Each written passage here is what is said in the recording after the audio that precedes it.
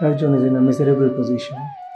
That is not the position of Arjun, the person. That is the situation of entire mankind. That is the conflict that we all face daily, every day. So first of all, it is not about Arjun and Krishna. It is not about two persons. Arjun and Krishna are both within us. Krishna is not standing in front of Arjun. Krishna is the heart of Arjun. Pranam Acharya ji.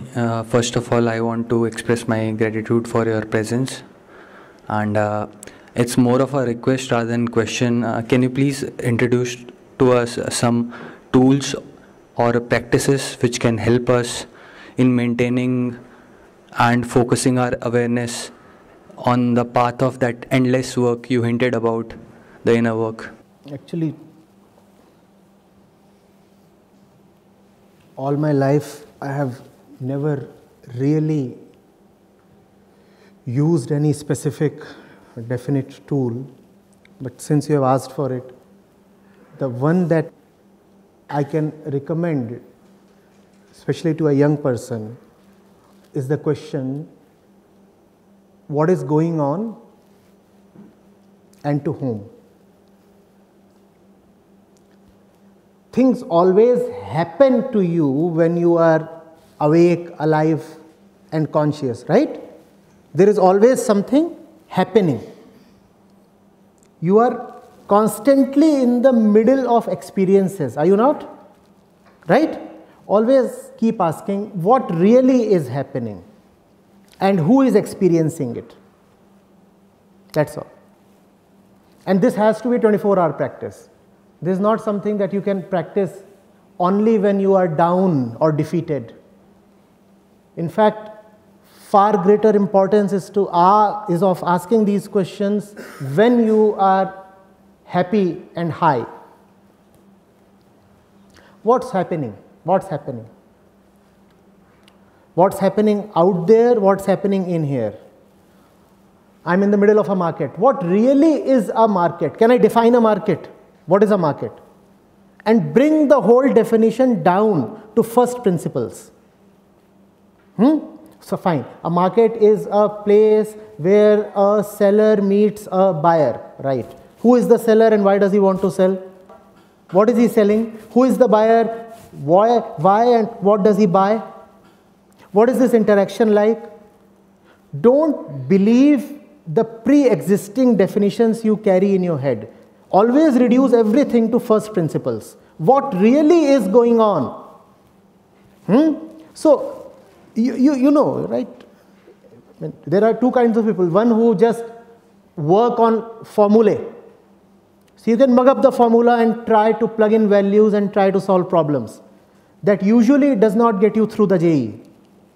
And then there is the other kind of mind that operates from the first principles. Cultivate that mind. Always go to the first principles. So there is that woman I am feeling attracted to. What is this thing called attraction? What really is happening?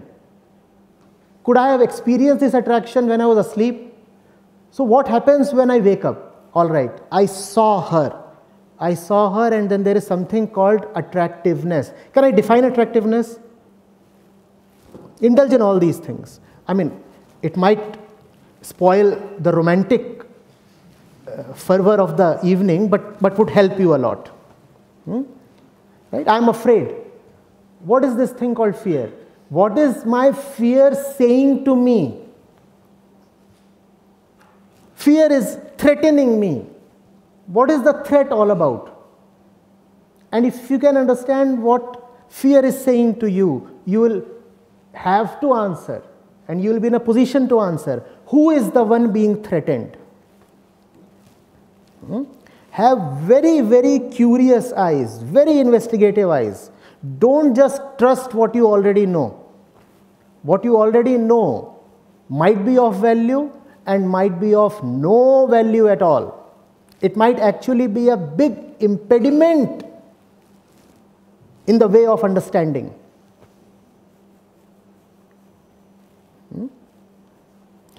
See, apply the basics. What's the harm in asking a question? If your pre-existing answer is all right, then the question and the associated scrutiny will only reinforce your confidence in your pre-existing answer. No harm done, right? But suppose for a moment that your pre-existing answers are hollow or even junk, then that scrutiny can help you so much, right? And that attitude of inquiry must not be reserved only to an academic subject. When one becomes an inquirer in life, then life itself shines beautifully. All that which is not worth keeping simply drops, and great things start coming to you.